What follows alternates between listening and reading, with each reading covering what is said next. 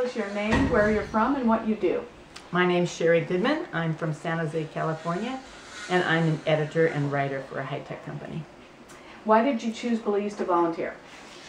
Well, the Belize was the service trip for my daughter's school, but I was very happy to learn that it was Belize because I've always wanted to come here. I heard it's a very beautiful country, and it is, and I was very glad to go to a place where everyone speaks English. How was the service the local staff and coordinator provided to you while in Belize? I think the local staff has been absolutely wonderful.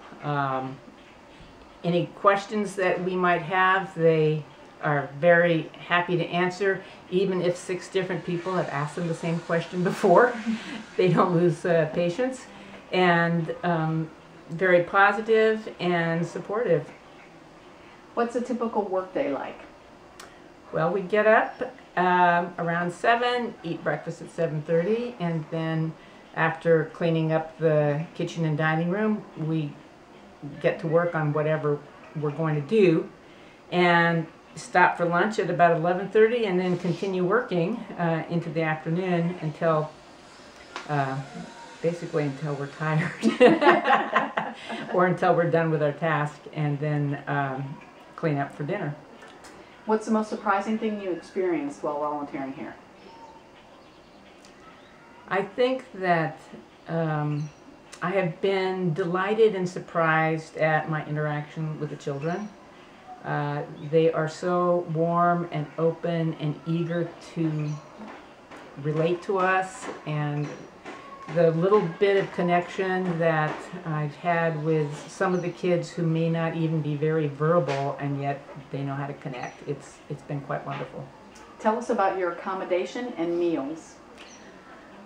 We are in dorm room accommodations. My daughter and I are in the same room together, and we have fans on both beds, so it makes it comfortable at night. The meals are simple but actually quite delicious. The only thing that we have wished for more of is greenery and vegetables, and we are starting to get that, so I have no complaints. What was the most challenging thing you experienced while volunteering in Belize?